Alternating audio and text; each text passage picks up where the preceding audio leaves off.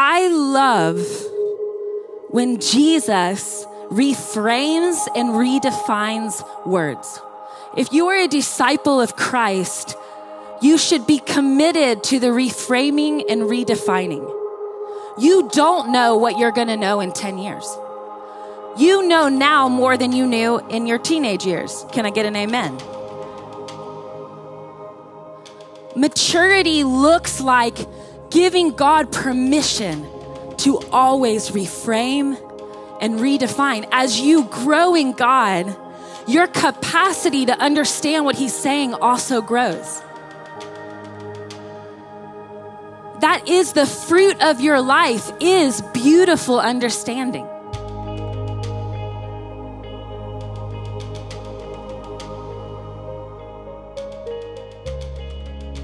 God is good, huh? I have such a deep affection for you. What a beautiful time of worship. My heart is full, overflowing. Spent some beautiful time with the Lord this morning, and I feel his affection for you.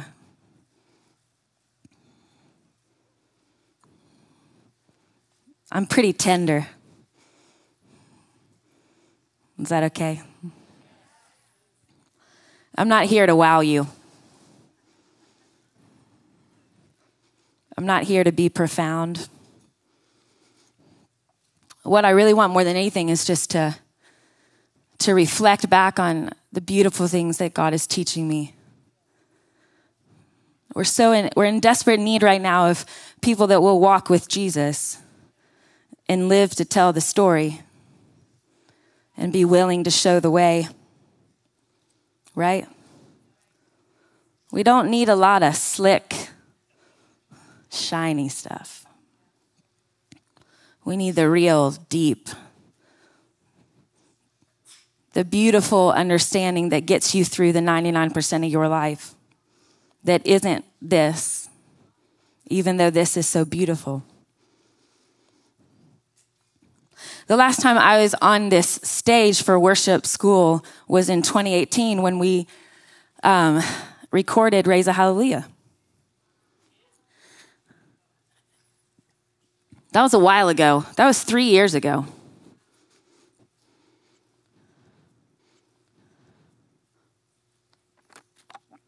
I took a break in 2019.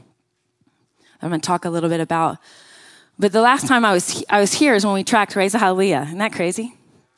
Jackson was in the room on his dad's shoulders. It was such a profound morning. I thought it was going to come out of my body. We don't always get the miracle, but when we do, you better praise about it. You know what I'm saying? And when we were up here, I didn't even know Jackson was going to be here.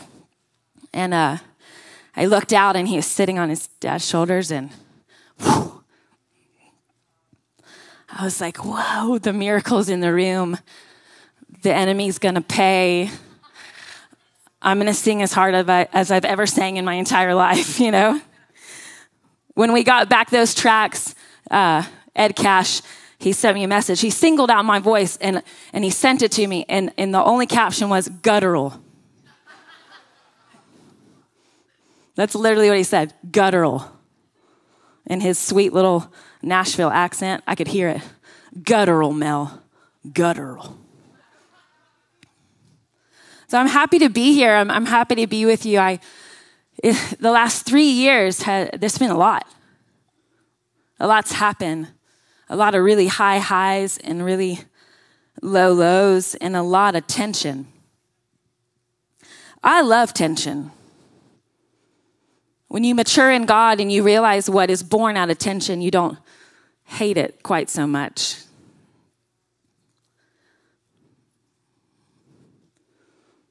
I love what's born out of the fire. 2020 was whoa. Everyone say whoa. That's all we need to say about it. But man, I love a good disorientation. Because you can't reorient until you disorient. Can we all agree that 2020 was a mighty disorientation? It was whoa. Say it again.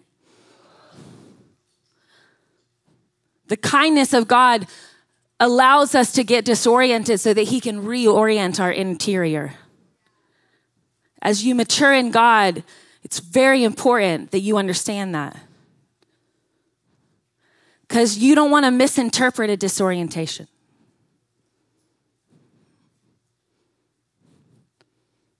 Right? You want to be able to accurately understand what God is doing. At the beginning of 2020, when everything really hit, I was feeling a lot of anxiety with my chronic illness. We didn't know what was coming down the pipe, and we were actually on a trip. We were in Hawaii at the Youth with a Mission base, and I was like, whoa, this is a lot. And the Lord's like, yeah, it is a lot, but I've given you a sound mind. I'm asking you to stay still in there. And I said, okay, Lord. And we got back and everything just started crumbling. Everything's getting canceled. Everything's crazy. And when I sat with the Lord, and I'm like, Lord, what are you doing? What are you asking of me right now in this season? He said, you will not hustle for significance. You will stop. You will wait, and you will listen. That was in May. Of course, we didn't know what was coming. And the only thing the Lord said to me over and over, you will not hustle for significance. You will stop, you will wait, and you will listen. It's a lot of listening, huh? If you have ears to hear what the Spirit is saying, you will lean in. You won't talk a lot. You won't make excuses. You will listen. 2020 was a lot of listening. We're still there. And 2019 really prepared me for that. I went into 2019 taking my first sabbatical year. Don't you love the word sabbatical? It's such a weird word.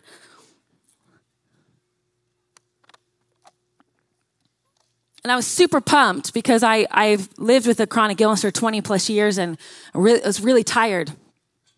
And I had all these dreams and all these words, and I'm like, okay, this is it. Like all these promises of healing and all this stuff. I'm like, okay, we're doing it. Like I'm taking a year off. I didn't travel. I didn't lead worship. And I just hunkered down. And about 2 months into the year, I found out I had some compounding situations happening in my body. On top of the disease I already had, there was other things going on. And what I thought we were doing wasn't what we were doing. You know, when you're like, we're going to the Caribbean, and you get there and you're like, nope, this is Alaska. Didn't prepare for this, didn't pack the right clothes. What am I doing here, right? What I thought was going to be the most beautiful year quickly turned into really like a medical leave. It turned into protocols and treatments, and it was a lot. A lot. Say a lot. But I'm so thankful that I'm a friend of Jesus. I love him so much. And I know that a lot is okay. I've learned over the last 20 years how to let disappointment pass through instead of just rebuking it. I've actually let it pass through my heart so that I can live an authentic, honest relationship with Jesus. When things get really tough, which they do, every single one of you has a story of tough, right? I know that Jesus is going to be there. He's not leaving, even though it's getting increasingly intense. And months turned into more months of just treatments, and it was just getting really, really tough. And it was around May, I was barely getting off the couch, and I felt enough energy. I'm out in my yard. We live in Sophia, North Carolina, which is in the foothills. And I have a deep affection for hydrangeas. It's taken me about 15 years for them to thrive and be beautiful, but I'm very proud of them. And so I'm outside, and I'm going to water my garden, and I have this collapsible hose. It's like a hose that when the water's turned on, it fills up, and when it's off, it like collapses. It's lighter weight for my arthritis, and my sweet husband got it for me. So it's wound up on the hose holder situation. And I turn on the water, and I'm watering my hydrangeas. But there's only this really tiny stream of water coming out. And I'm just looking at the hydrangeas, the water's just barely coming out. And I said, you know when you just say something, you're not even thinking? I just said out loud, I need more pressure. And immediately bam, Holy Spirit, when he's like, hello. And he looks at me and he goes, you need more pressure. And I said, that's not funny. That's not what I meant, and you know it.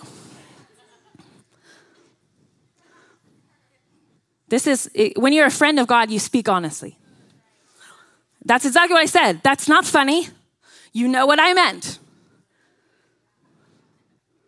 And the Holy Spirit said again, no, you need more pressure. I said, Lord, it's actually not funny. I can't take any more pressure. No more pressure. And he said, third time, you need more pressure. And then I started crying. It's usually the third time, right? When the Lord's like, so I'm super serious.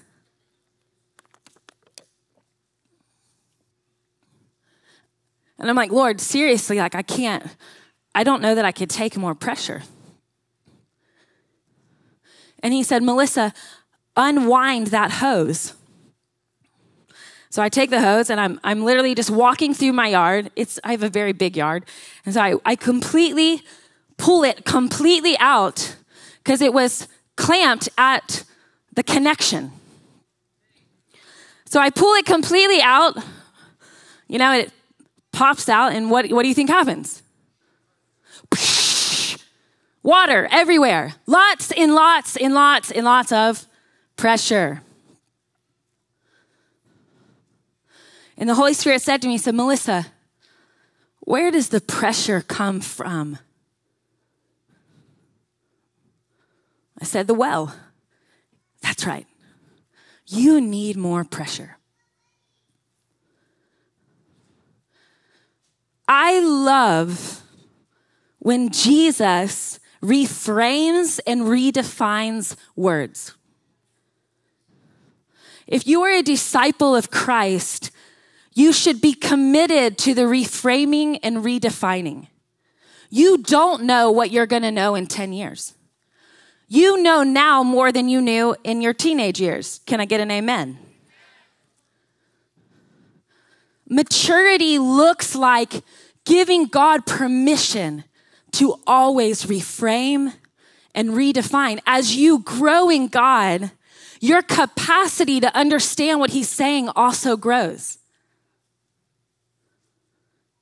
That is the fruit of your life, is beautiful understanding.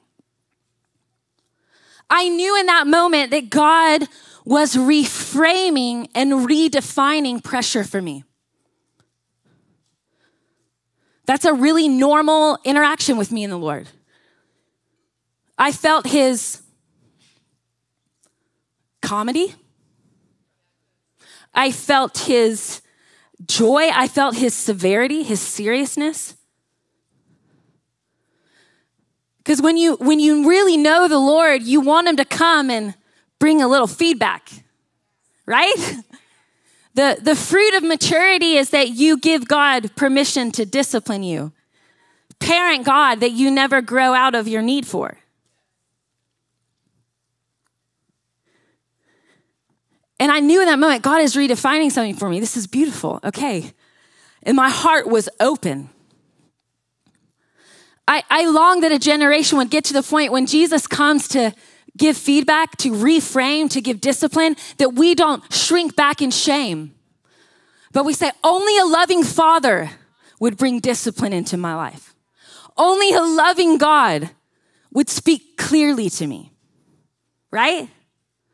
So I'm in that moment and I'm like, okay, Lord, my heart is soft. I'm wide open. Whatever you want to redefine and reframe, I'm here. A couple days later, I'm sitting with our second year school, and it's really small. It's like 15 students. And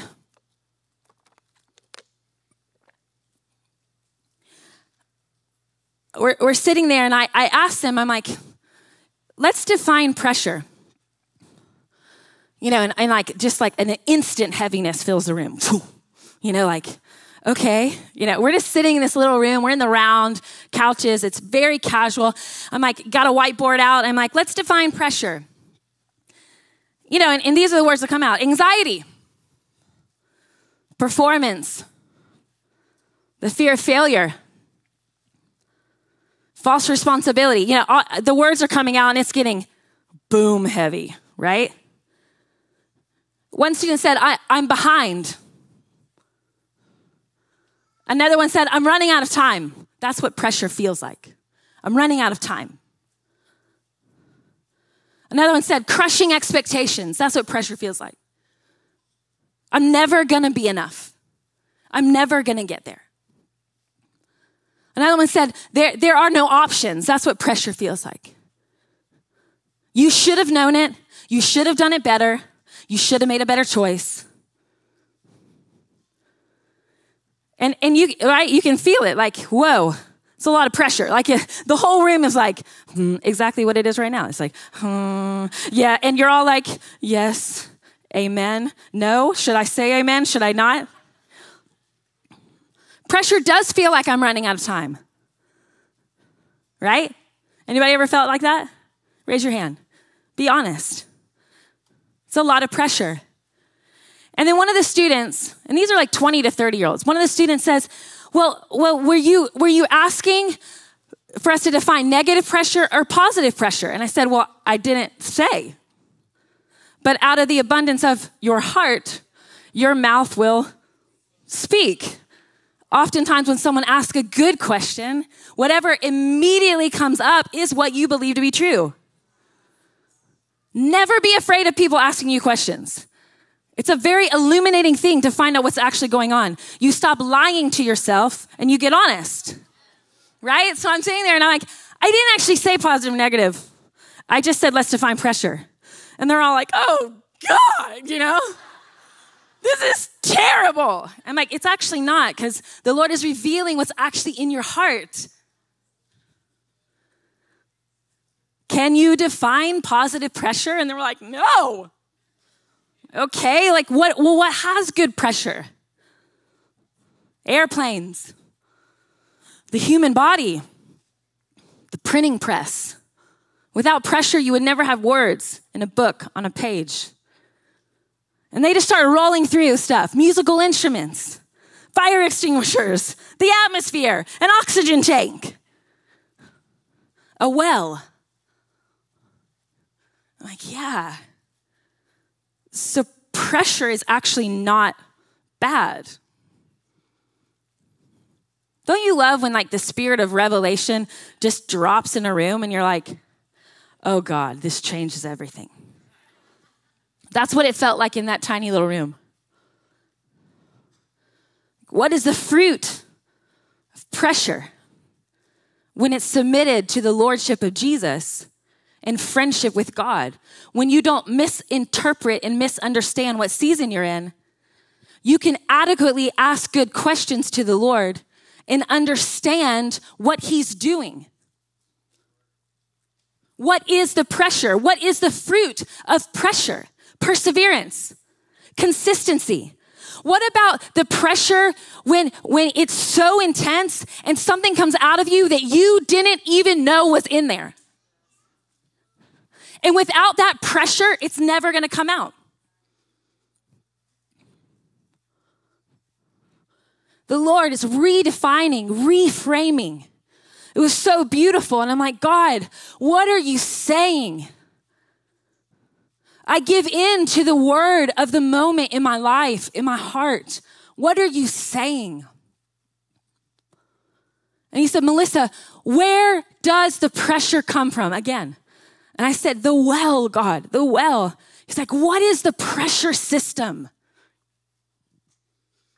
And I'm just like, literally sitting just like, what is the pressure system? Lord, I don't know. What keeps the pressure good so that what's in my life can come out? And this is what the Lord said to me, the fear of the Lord. And then I started looking at actually how does a well work, right? We live in the middle of nowhere, so we had to dig a very, very deep well to get water. And a well at a house is very deep, and then it has this pressure system. And then there's a holding tank. So there's the well, the pressure system, the holding tank, and then you, when you turn on the faucet and water comes out. And that beautiful pressure system pulls water from the well, fills up the holding tank, and gives you water. And when the pressure is lower, it activates the well to fill it back up so that you always have water.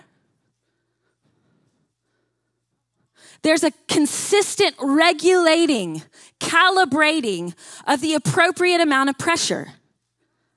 It's constantly regulating. What is constantly regulating the pressure in your life?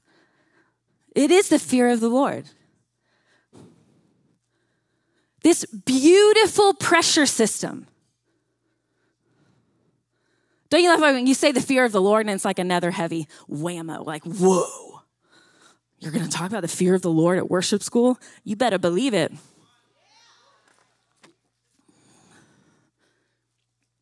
Romans 5, 4 through 5, 3 through 5. Even in times of trouble, we have a joyful confidence that our pressures, it's the Passion Translation, that our pressures will develop in us patient endurance.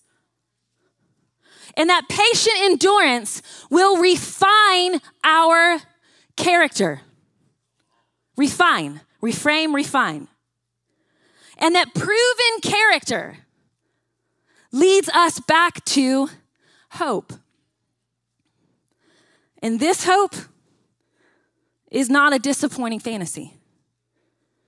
Because we can now experience the endless love of God cascading into our hearts through the Holy Spirit who lives in us. Pressure. Beautiful pressure that produces beautiful perseverance, that refines your interior, your character, and it will lead you back to real hope. The hope that is not a disappointing fantasy. The hope that is real.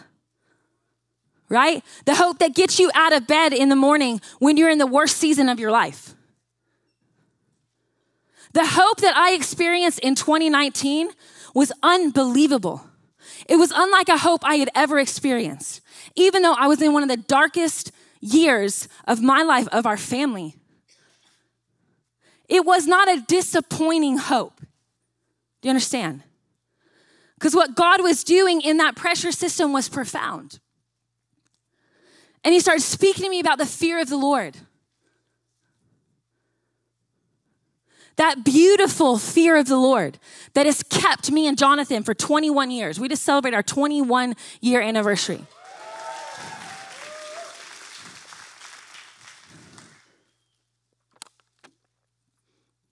The fear of the Lord that has kept us. I want to define the fear of the Lord. Because I think in church culture, church history, we've misinterpreted it. And when you see an angry, distant God, and you use that angry, distant imagination you have of God and what he's really like to fuel the fear to do good, it will never last.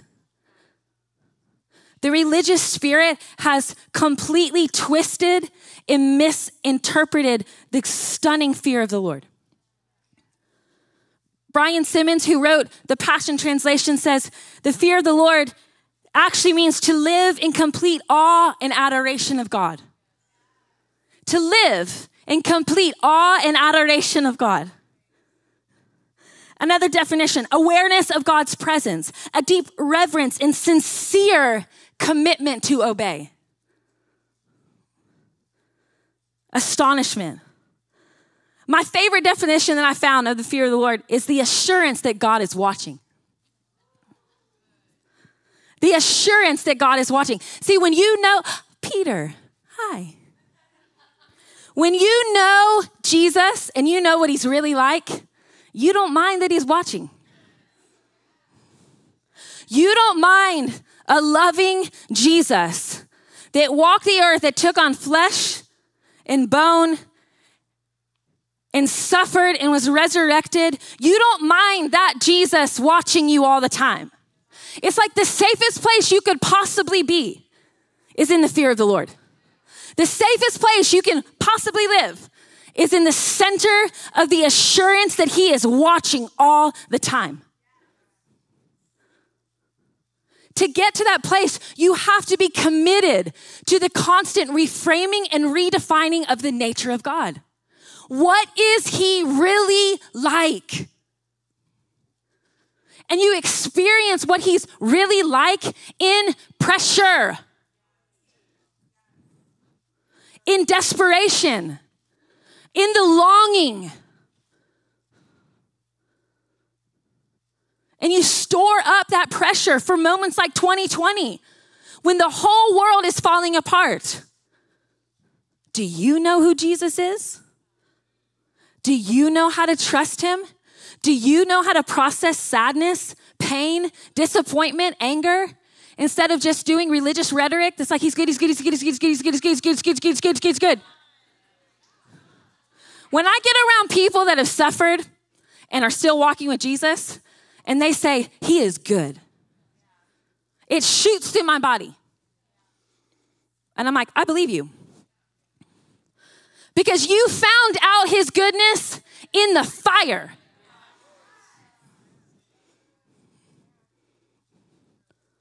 When you know who Jesus really is, you will not ever push him away from watching you. And I'm not talking about just big sin. I'm talking about when I know that Jesus is watching, it's a completely different way that I do marriage, that I do parenting, that I do family, that I lead my staff at home, that I do conflict, that I do anger, because I do anger, that I do sadness and just all of it. When I know that he's there, he's the friend that sticks closer than a brother. He is the beautiful father, mother, parent God. He is the Spirit of the living God that has come to fill you to the fullness. The beautiful fear of the Lord. It's so important that you commit your life to knowing what he's really like. Every season of my life, I know a little bit more what he's really like. Every trial, every mountaintop, every valley, all the in-between, affirming and reaffirming. When my kids were little, we live on a lot of property, about 50 acres. When my kids were little, we have a lake in the very back of the property, and they would want to go play in the field. It's like this big field and garden, and then this lake. When they were little, they would say, Mom, can we go play in the field? And I would say, yes, but what is your boundary line? And they would say, the garden. I'm like, that's right. Why is the garden your boundary line? Because the lake is beyond the garden. That's right. And why can't you go to the lake by yourself? Because it's not safe. That's right. Go have fun. pretty much every other day, every couple days. Mom, can we go to the field and play? Yes. What is your boundary line? The garden. Why is the garden your boundary line? Because the lake. And why? Because the lake isn't safe without an adult. That's right. And I said it over and over until they were mature enough to trust my motive. I created beautiful boundary lines until they were mature enough to trust my heart. I was not withholding the lake from them. Hear me. If Cadence would have been like, Mom, you're withholding the lake. I just want to swim. It's all I want to do. You're such a mean mom. You're withholding the lake from me. Be ridiculous. No, I took him to the lake myself. I wasn't withholding the lake from him. I was creating a beautiful boundary line until he was old enough to handle that place. Do you know what God is really like? I think so much of our life is about the Lord defining and redefining the motivation of his heart. Jesus came, and what enraged him the most was the misrepresentation of the heart of the Father. The way it separated and isolated people from the beautiful heart of the Father. You want to give yourself to that beautiful place where God is redefining things. He's pulling you into his nature. And he will do that in pressure, guys. When you learn to ask better questions, you will start growing. When pressure stuff happens, I rarely go to the enemy and rebuking the enemy. I just rarely go there. My first question is, Lord, what's going on? Graham Cook said to me and Jonathan in our early 20s, do not ask God why. This is when I was very, very, very sick. He said, do not ask God why. Ask him, Lord, what do you want to be for me in this season that you could not be for me in any other season? You must learn, write this down. I must learn to ask better questions. Mature disciples ask questions. Your discipleship is formed by the questions you ask. To the Lord, to people around you.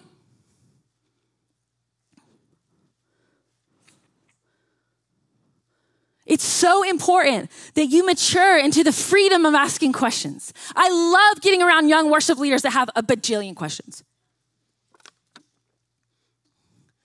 If worship leaders and getting around young people, they don't have any questions, that's when I'm concerned. Because pride keeps you from asking good questions.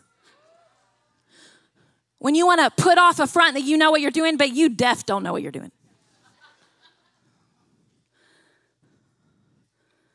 I tell my students every year, learn how to ask good questions. They're like, I don't even know where to start. I'm like, just start. Ask questions that are full of vulnerability. Open your heart. Be willing to be wrong. Be willing to say, I have no idea what I'm doing. Be willing to ask the Lord powerful, beautiful questions. When I look back on the last 20 plus years of my life, absolutely the biggest pressure system has been my illness.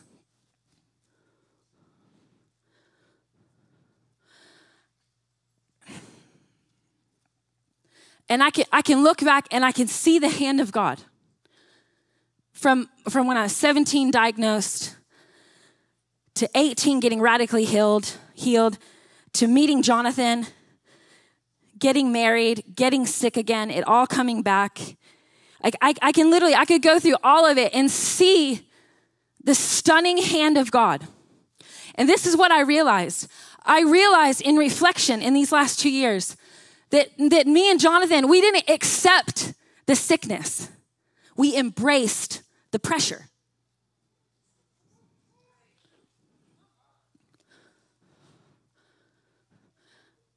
I know that I will be healed on this side or that side.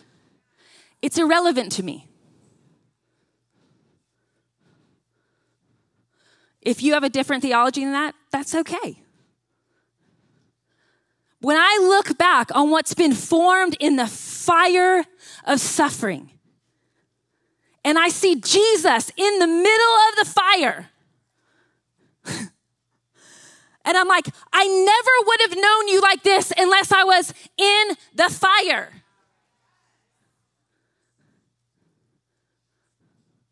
When that phrase came out of my mouth in these last 2 years, I fell to the ground and I began weeping.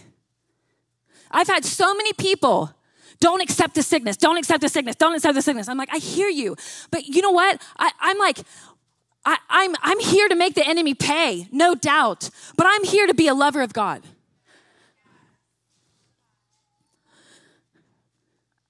We didn't accept the sickness. We embraced the pressure. And what the pressure formed in us is perseverance that redefined our character, that produced a hope that does not disappoint. What you feel from me right now is I am full of hope that does not disappoint. You understand? Full of it. I got a lot to give. The Lord told me this morning, you got abundance. Open up the hose, spray the people.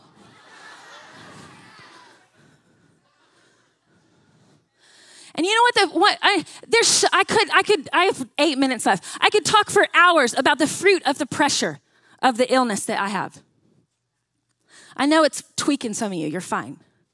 I could literally talk for hours. I was thinking back and thinking, my marriage is amazing. My children, I have a 19-year-old and almost 16-year-old. The community that we're leading, the songs. And I was talking to the Lord about just the fruit. I'm like, gosh, there's a lot of fruit. He's like, no, there's so much fruit. And the Lord said, let's talk about Raise a Hallelujah. Pressure. You know, me and Jonathan were able to write that song with Jackson and Janie and Joel in our hearts because of the pressure of 20 plus years of suffering. I'm going to sing in the middle of the storm. That wasn't just a light phrase. That's like lifeline. That's what gets me out of bed, is to worship the Lord in the middle of pain. And the Lord said to me, he said, man, you were building up that pressure for a long time. I'm like, whoa, we were. And Jackson gets really sick and we're all like crushed, praying our guts out. You have no idea the yeses that you're saying right now, what kind of pressure you're building up for moments that are coming in your future. When we turned on the pressure, when we opened up the pressure system of what we've been walking through, and out came Raise a Hallelujah. It was a lot of pressure building up. Really good pressure. To be able to partner with our dear friends in such a traumatic time. We love to talk about the beauty of the miracle of Jackson, but the pressure system was crushing. What comes out of the crushing? The fragrance of the crushing. You want to learn to embrace pressure in your life. To yield to Jesus. We got a testimony last year of a little boy on our coast, North Carolina coast, that was swimming, a 12-year-old boy that was swimming out in the ocean. His parents couldn't see him and he started floating. He was dead. He drowned. They pulled his body in. He was purple. And 2 nurses were on the beach. They came over, started doing CPR. A minute, 2 minute, 3 minute, no pulse. And his little sister started singing, I'm gonna sing in the middle of the storm, louder and loud. And his mom's like, sing louder. All the little cousins get around. They heard it on K-Love. They weren't at Bethel. Okay? These are like precious, just this precious family from Eastern North Carolina. And the kids, I'm going to sing in the middle of the storm. Pressure. That's what was coming out of them right now was 20 years of embracing pressure. I'm going to sing in the middle of the storm. Little kids sing. And boom, heartbeat. Heartbeat. Heartbeat, people.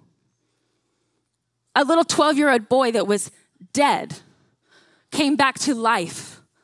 You have no idea what your yes to Jesus right now, what's coming. Don't reach for the songs that change the world. Reach for Jesus. It's not about you writing a great song. It's about you being a friend of Jesus. It's about you embracing the pressure. It's about you living in the astonishing fear of the Lord, where every choice you make, you want to know how to be an amazing worship leader? Be an amazing friend. Be an amazing daughter, son, sibling, brother, sister, husband, wife. Be an amazing boss. And all that beautiful, what you're storing up in your heart, it will come out here. But when you try to turn it on, and there's no pressure,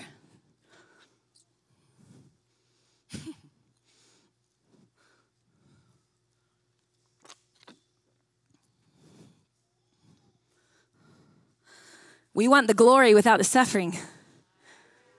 It's just not how it works. The glory that Jesus resurrected with because of the suffering, you understand? It's the fellowship of his sufferings. You want to be a friend of God, don't you? You want to be able to hear him clearly.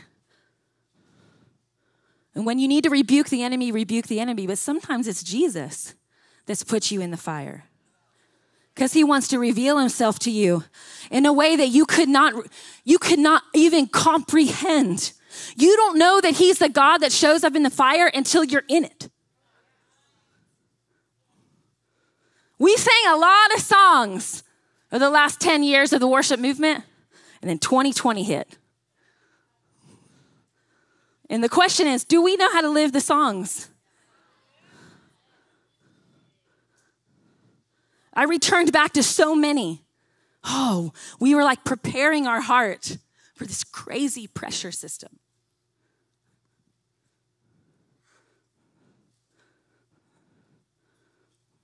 What is God forming in you right now? What's he been forming in you? I actually believe that the Lord wants to really give honor to some of you who are older, who have walked with the Lord a long time. And you thought those seasons were for nothing because maybe they didn't end here. But they're everything. The pressure is everything.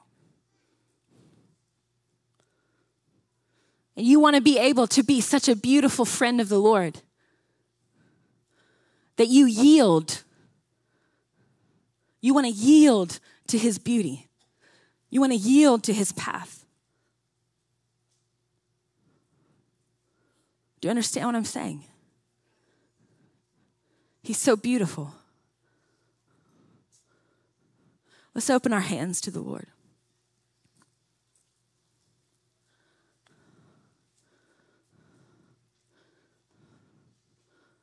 God, we're asking that you would reframe and redefine pressure right now.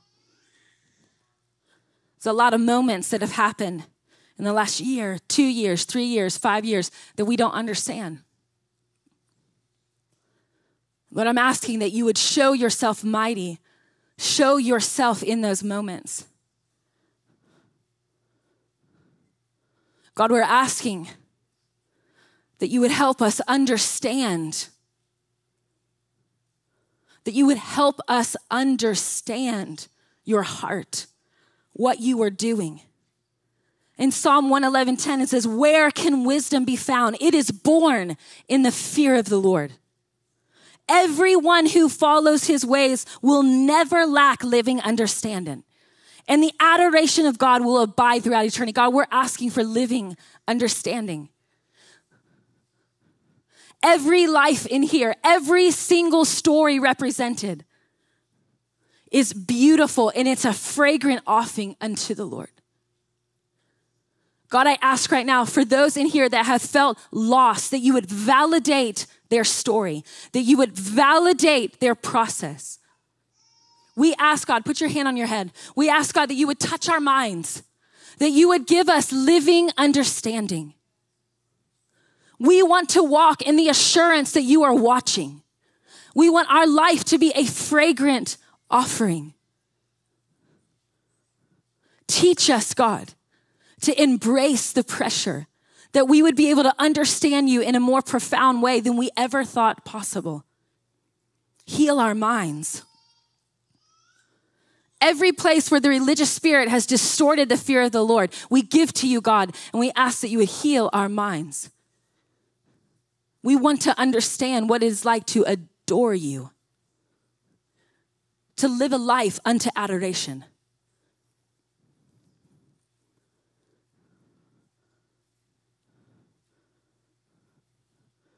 We thank you, God, and I thank you, God, for the songs that are being born in the fire.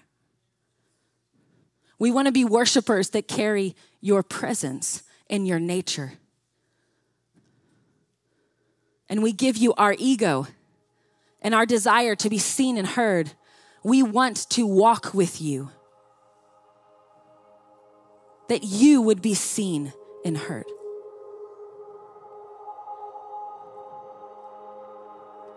In Jesus' name, amen.